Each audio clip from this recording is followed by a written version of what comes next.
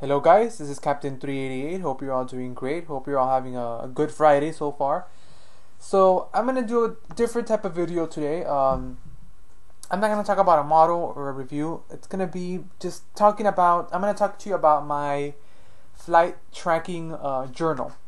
So basically what happened is late last year, about around the last week of December of last year, almost a year ago, I came up with the idea of doing a fun little project. A little project, I guess you can call it. And I decided that I wanted to track an aircraft, like one aircraft, the whole year. So before the year ended, I started thinking of what aircraft to track, what specific aircraft I wanted to follow, and I wanted it to be an aircraft that would be easy to track. And I use FlightAware. FlightAware, for those of you who don't know, is a popular flight tracking website. You can track any flight here in the US for free. You just type in either the flight number or the tail number, and it gives you the flights of that aircraft, and you can track it. You can see where it's going, where it's been, and where it is right now. So FlightAware it only works for US flights or flights within the US. It won't work for flights anywhere around the world, anywhere else around the world. And there are other popular websites that like Flight Radar 24 Flight Radar 24 I think it's called, where that one works globally. But I just wanted to stick with FlightAware. I trust that website and I like it, so I had to choose a domestic aircraft basically. And I said, okay, you have a bunch of airlines like Allegiant, Virgin America, Southwest, JetBlue, all these airlines that are domestic. So I had to choose an airline first. So out of all the domestic airlines here in the US, I chose Frontier. I like Frontier. I don't know, it's one of my favorite airlines, Frontier Airlines. So I chose Frontier. And then I had to choose a specific aircraft from Frontier to follow. So I basically chose this aircraft by choosing an animal. That's basically the best way I chose it. As many of you know, Frontier, each aircraft has a different animal on the tail. So I went through all of their aircraft, and I also wanted a new aircraft because I didn't want to start tracking an aircraft and then in the middle of the year they take it out of service, so then I'm stuck with nothing, half of nothing basically. So I wanted an aircraft that's kind of new to the fleet, and I know for sure it's going to be in the fleet at least for this whole year. So I ended up going through the animal list and looking at the information for each aircraft, and I finally settled on one. I settled on this aircraft. It's registration number N945FR, which is the Moose, and it's the name of the Moose is Chocolate.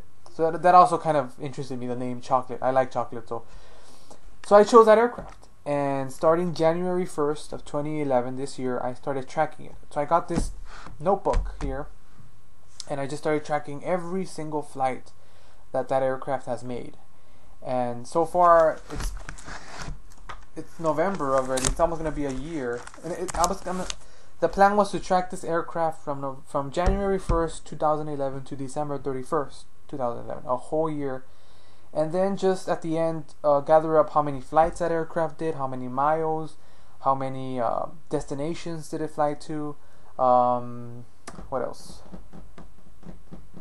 Yeah, basically the stats, get stats. And that's what I've been doing for the past 11 months, I guess. Right now, this is how much I've done so far. All of this. So basically what I did is I got this journal. This journal is dedicated to that aircraft, as you can see.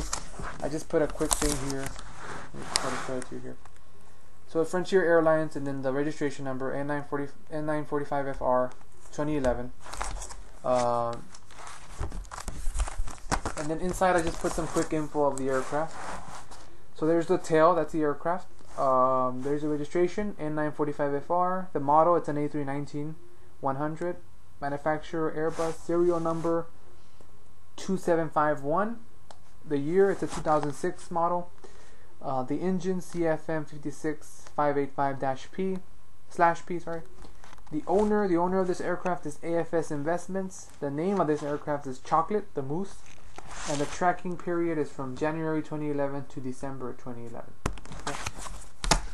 So yeah, and basically the information I gather, I don't gather the whole information. All I gather, or all I'm looking for is, for example, here's a good example. This is Sunday, January 2nd, right?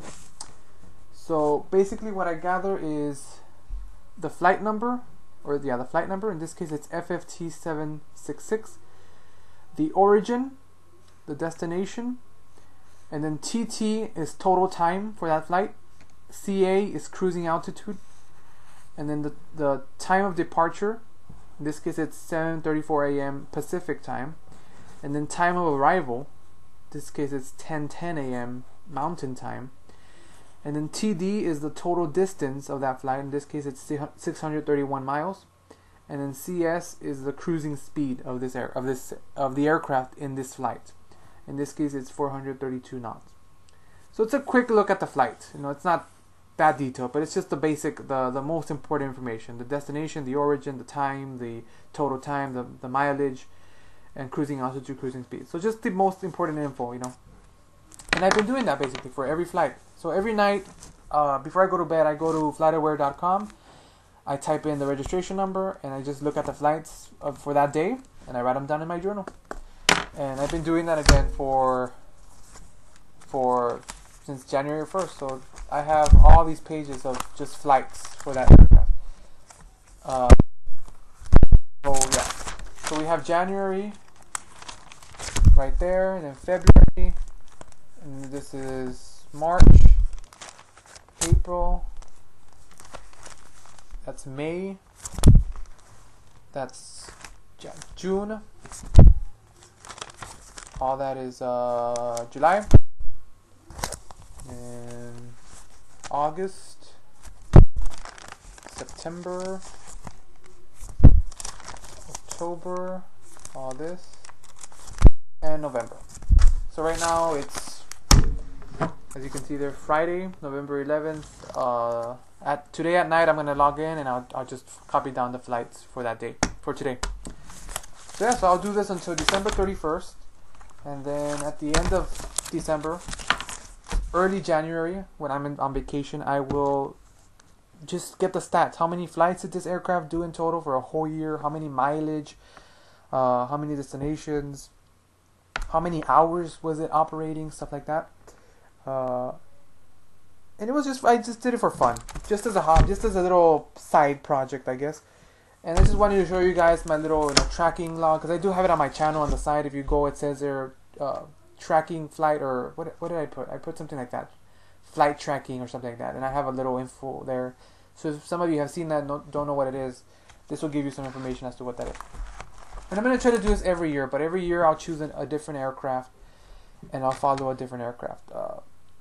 I don't know what I'm going to follow for this following year, but I'll get to that later. And when I ever do decide, I'll do a video talking about that. But yeah, this is just a little video showing you, a little bit about that little project, this project I've been working on for the past year, I guess. And just to maybe if you guys want to do it also, it's pretty cool. I mean, to track an aircraft the whole year is actually pretty interesting, to see where it goes, where it's been, how many miles it does, stuff like that. So yeah, so I hope you guys enjoyed this video, give you some ideas. Maybe you guys might want to track your own aircraft. Just give you a good idea of this project that I've been working on. Hope you guys enjoyed. And oh yeah, this weekend I will be ordering a new model, so I'll be unboxing that next week. So stay tuned for that video. And yeah, so I'll talk to you guys soon. Have a nice weekend, and talk to you guys later. Bye.